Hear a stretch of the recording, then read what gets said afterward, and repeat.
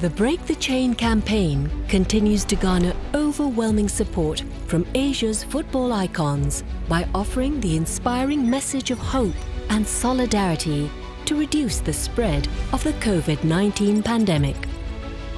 More than 100 Asian stars, as well as match officials and member associations, have joined the campaign to emphasize the importance of the World Health Organization's guidelines in less than 2 weeks.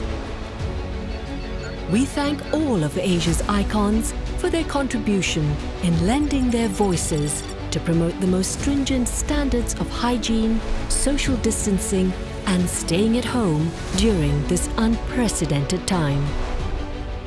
The global pandemic virus COVID-19 is affecting more and more people every day. And some people, especially in the risk groups, are falling seriously ill. The best way to prevent and slow down the transmission of this virus is to stay well informed and take action. That's why it's important to follow the recommendations from WHO and the local authorities to try to break the chain.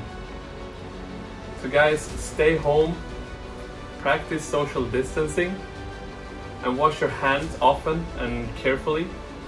Avoid to touch your face as well, and instead of greeting people with a handshake or a hug, you can try to use the Thai way of why.